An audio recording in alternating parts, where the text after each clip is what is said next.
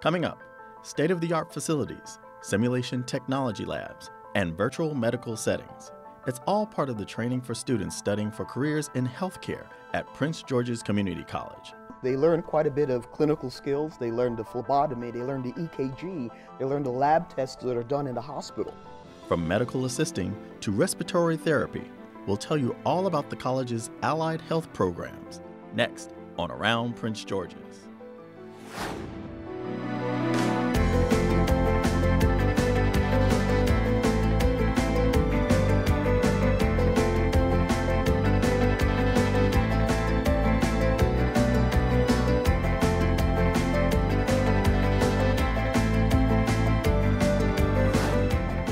Welcome to this edition of Around Prince George's. I'm Charlene Dukes, president of Prince George's Community College.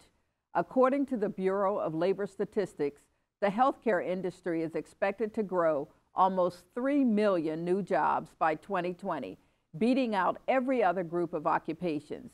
In Maryland, the employment outlook for healthcare workers is also high and expected to increase. Most importantly, the field includes a wide variety of rewarding, high-paying careers for people with associate degrees. That's why the college is committed to preparing students for jobs in this high-demand field and why we're expanding our allied health programs. Joining me to discuss healthcare education and the outlook for jobs in the field is Angela Anderson, Dean of Health Sciences at Prince George's Community College. Welcome to the program. Thank you. Well, you know, Dean Anderson, first, let's talk about the growing demand in the healthcare field. What's driving this growth? There are a couple causes that are inciting that. One is the population is living longer due to advances in medicine, and that usually results in people with more complex health conditions as they age, which requires specialized treatment, which results in a greater need for healthcare workers. The other is the changes in the industry itself. Take, for example, the huge move towards the use of electronic medical records and health informatics, which is driving that industry to grow tremendously. You know, I've always wondered, and maybe we'll get to this a little later, to talk about the whole use of maybe predictive analytics as we think about people growing older and what kinds of things can be done for preventative health care. But before we get to that, let's talk about this. Aside from physicians and nurses, which I think people typically think about when we think about healthcare professions, what types of healthcare support jobs are in high demand, and what's required for training for a few of those occupations? All of the programs we have at the college are in high demand, some more so than others when you look at the workforce projections for Maryland. What glared at me was the demand and the number of jobs that are going to be created between now and 2020 for medical assistants. It's like 2,500 new positions. And what is a medical assistant? What does a person with that kind of credential actually do? Medical assistant is the person you see when you walk into the doctor's office, the person who takes your vital signs, gets your history. Sometimes they're on the front end doing the billing and the coding, take medical records, assisting the physician. That's the medical assistant. They work in more ambulatory care settings as opposed to when you think of a nurse who works more bedside.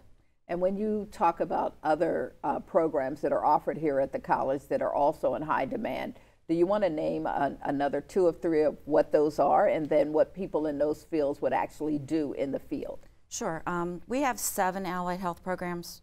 So in addition to medical assisting, we have respiratory therapy, which is all about cardiopulmonary treatments, managing people on ventilators, radiography, which is, in layman's terms, x-ray, health information management, which deals with the more administrative billing side of the hospital and the outpatient clinics, nuclear medicine, which is pretty self-describing.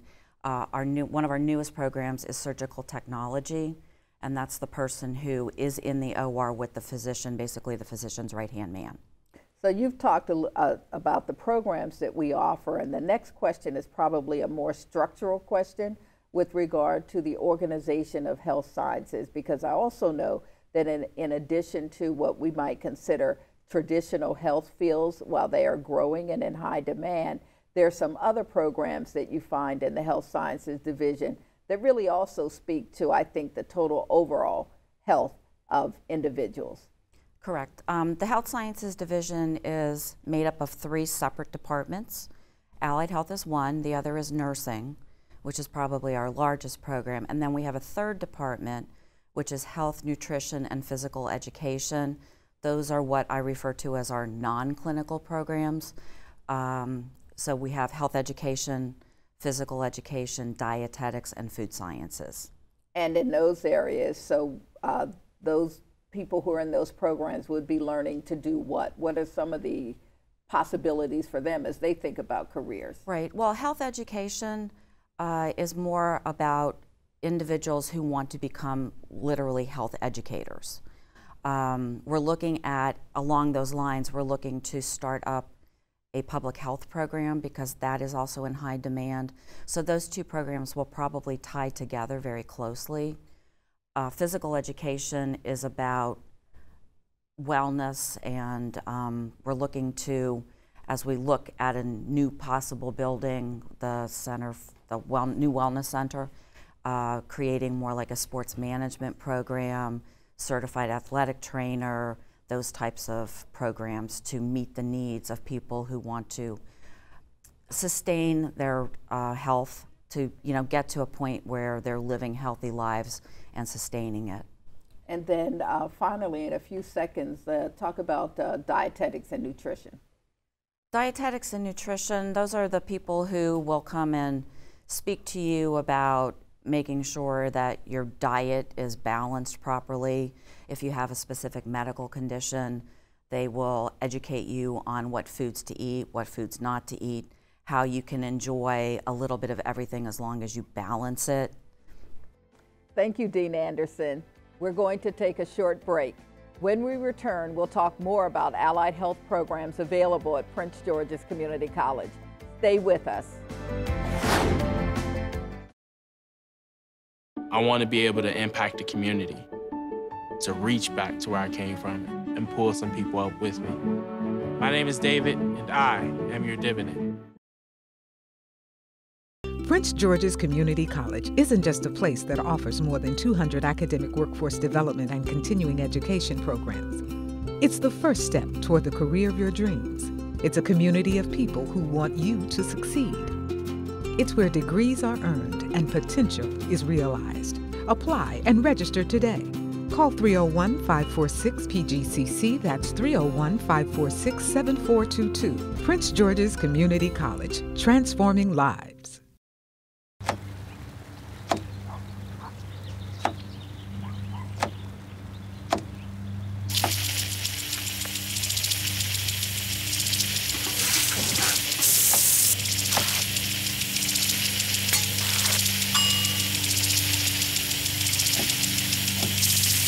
Clean kitchen surfaces, utensils, and hands with soapy water. 1 in 6 Americans will get sick from food poisoning this year. Keep your family safer. Check your steps at foodsafety.gov.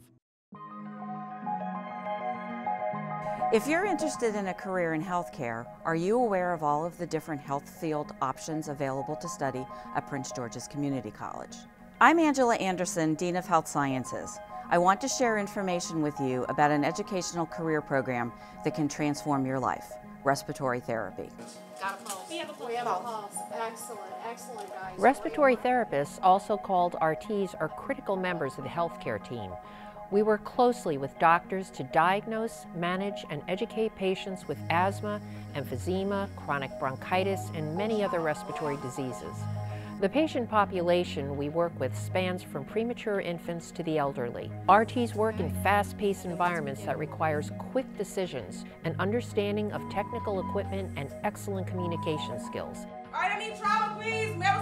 The need for respiratory therapists continues to rise. The Bureau of Labor Statistics estimates employment growth of about 19% by 2022.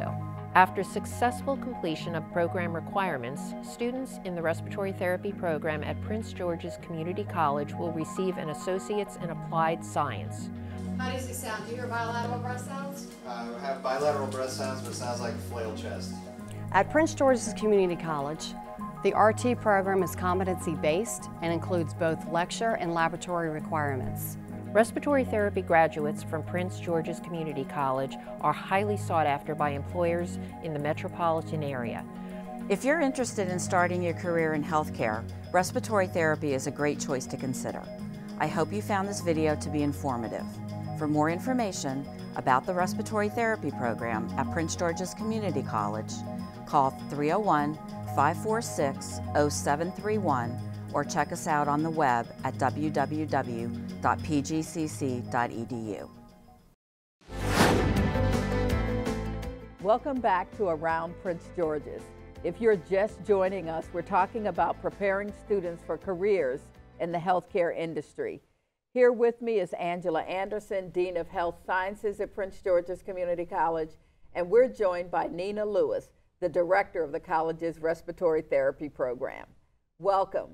Before we continue our discussion, let's take a quick look at how Prince George's Community College utilizes simulation technology to teach healthcare professional skills. All right, you guys ready?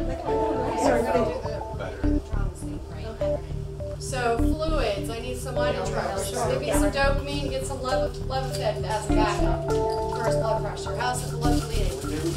Okay. I don't see any easy taps there. Let me just see. Sync with the ventilator.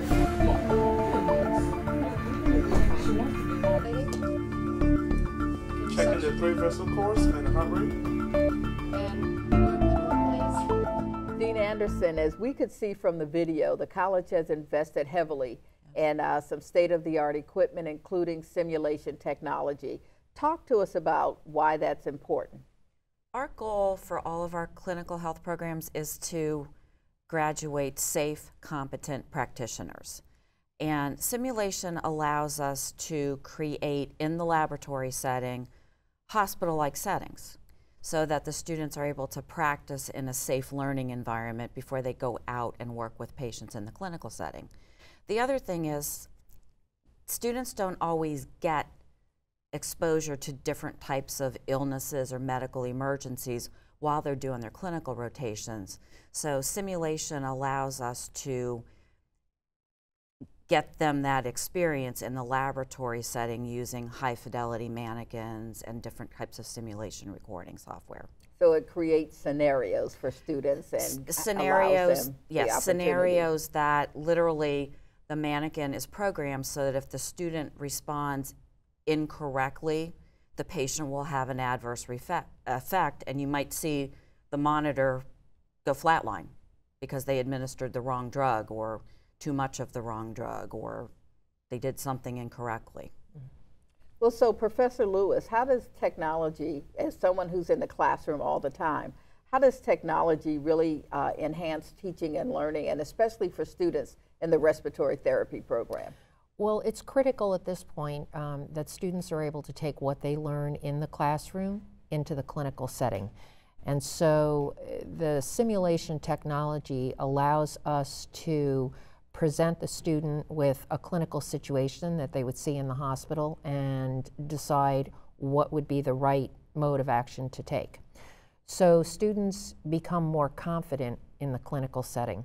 Because respiratory therapists have a large degree of independent judgment in the hospital setting, they're first responders to emergency situations, and in the critical care areas, therapists who are taking care of respirators or ventilators would be the better word, that patients are attached to who can't breathe on their own. So it's very, very important that students know how to react to different situations. So simulation has been a fabulous addition to the learning atmosphere. Well, we also know that the job outlook for respiratory therapists is growing. But for those who may not have considered the program, you talked a lot about ventilation, helping patients with breathing. Really, what would they need to know about respiratory therapy that might have them consider this as a great field? Yes, respiratory therapy is rather young when we talk about medical fields. I mean, really, it came into being in the late 40s, and in the 60s developed a little bit more to what we are today. So there are a lot of people out there who really aren't aware of what a respiratory therapist does. So in the easiest way to say it is we take care of any patient any patients who have breathing problems.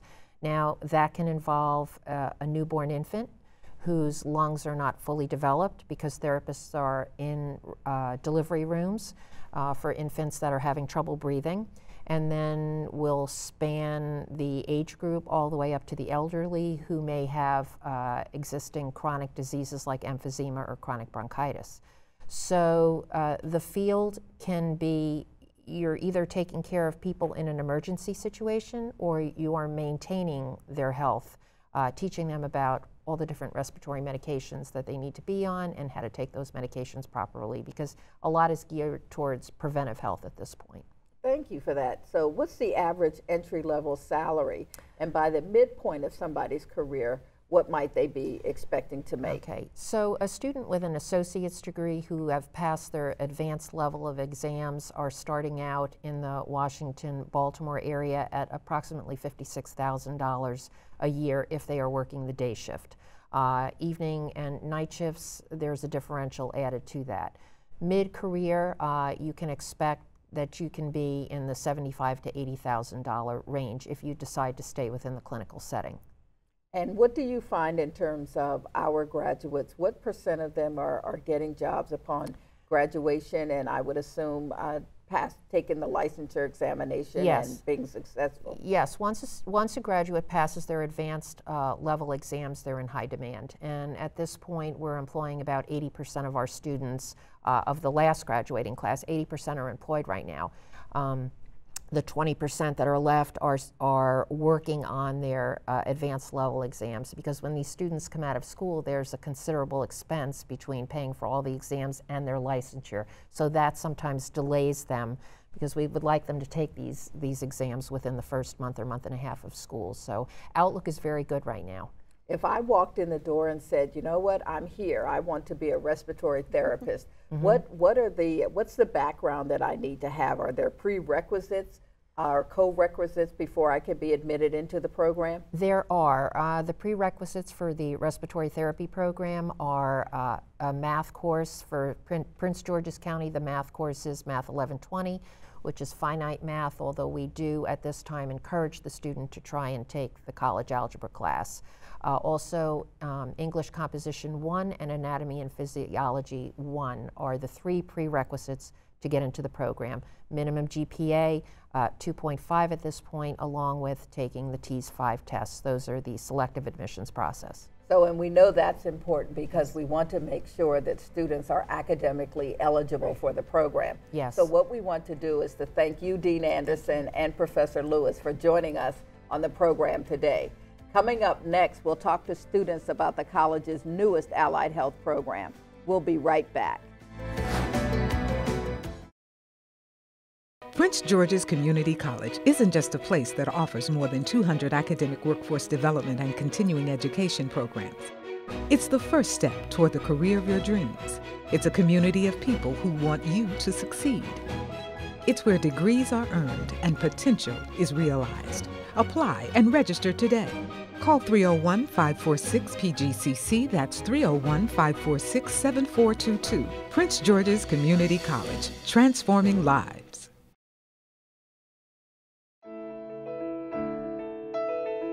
If you're interested in a career in healthcare, are you aware of all of the different health field options available to study at Prince George's Community College? I'm Angela Anderson, Dean of Health Sciences. I want to share information with you about an educational career program that can transform your life, medical assisting. All right, on the count of 3, we're going to stand up. Ready? 1, 2, 3. A medical assistant supports the work of physicians and nurses, usually in a clinical setting. What that means is that when we visit the doctor's office, the person who greets us, the person who cares for us, the person who spends time with us before and after we see the doctor is most likely a medical assistant. Never ever let the equipment get below the level of your waist because then it's not sterile. They have clinical skills such as phlebotomy, injections, EKGs, medication administration, setting up procedures, preparing and sterilizing instruments, taking blood pressure and vitals. According to the U.S. Department of Labor, the employment outlook for medical assistants is very good and expected to increase 31% from now to 2020. What we're going to learn about is what makes autoclave so special. Prince George's Community College offers an associate's degree in medical assisting. Upon completion of the program, the student participates in a 160-hour internship at a local healthcare facility. Then the student is eligible to apply for a number of national certifications. At Prince George's Community College, the medical assisting program is competency-based and includes both lecture and laboratory requirements. Clinical simulation is heavily incorporated into the program. Medical assisting graduates from Prince George's Community College are highly sought after by employers in the metropolitan area. For more information about the medical assisting program at Prince George's Community College, call 301-546-0731 or check us out on the web at www.pgcc.edu.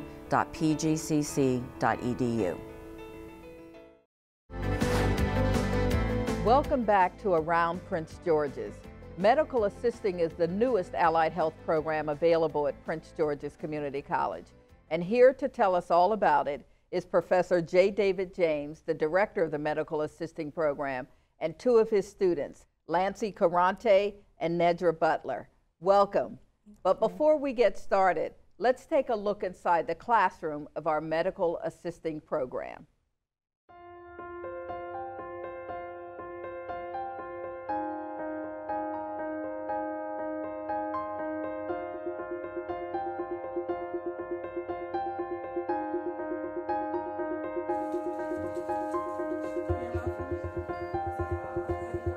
Look at the left upper aspect of the slide. Take a look there. You see they look like cats. We have those here in the lab. We'll be using them. This is fun, wrapping instruments. We'll learn how to do. Professor James, as we saw from the video, students are learning about a variety of things needed in a clinical setting. Explain what medical assistants do and where do they primarily work? Well, as you can see from the video, they learn quite a bit of clinical skills. They learn the phlebotomy, they learn the EKG, they learn the lab tests that are done in the hospital. But also they are specialized to work in the front office and do the insurance coding and the billing and also to be able to administer medications. Medical assistants are primarily trained to work in a doctor's offices or a clinic. And that's interesting, so that means that when I go to see my medical professional, the person who's really helping me doing a number of the things you're talking about are medical assistants. Quite often, the person who greets you, who takes your insurance, who processes it, who takes you back and does your weight and your injections, that probably is a medical assistant. Nedra, talk to us about why you chose this field. I chose medical assisting as a way to get into the healthcare field. It seemed like it would be a good foundation on how to learn both the clinical aspect and the administrative aspect. And then what are your career goals? I hope to continue as a medical assistant and to learn more specifically about billing and coding and to also improve on my clinical skills. And then Lancy, a similar question. You recently completed the program. Mm-hmm. So what did you like most about it? Oh, definitely the teamwork that I had with my classmates. The program is very challenging, but I had a really good study group to help us, like get the good grades and learn from each other and our mistakes. So that teamwork portion, and I would assume, Professor James, that that's something too that you're maybe subliminally teaching students about, is because when they move into this work setting, working in teams is critically important. Yep, the old saying is collaborate or die. So, they have to learn that the healthcare setting is a setting of team members. And it's something that we stress, and I'm glad that they're picking it up. Yes. And why should students choose the program here at Prince George's Community College? Because we are very committed to student success. And indeed, they learn the clinical skills but they go into the Health Information Management program to learn their administrative skills. So they can graduate with a medical assisting associate's degree, a national certification in medical assisting, and also be a coder and a biller and get that certification as well. Well, I noticed that when Professor James talked about being very much committed to student success, you all were shaking your heads. Oh, yeah, definitely. So give us a few examples about how you know that the program and the professors are committed to your success. He's really good about encouraging us to work together, as he said, in the classroom. We have a lot of projects and assignments that are actually relevant to what we'll be doing in the workplace. We're working on, in our administrative class now, an assignment for emergency preparedness, how to set up a plan for an office. So he's really good about tying what we're learning into how it will, what it will look like in the real world.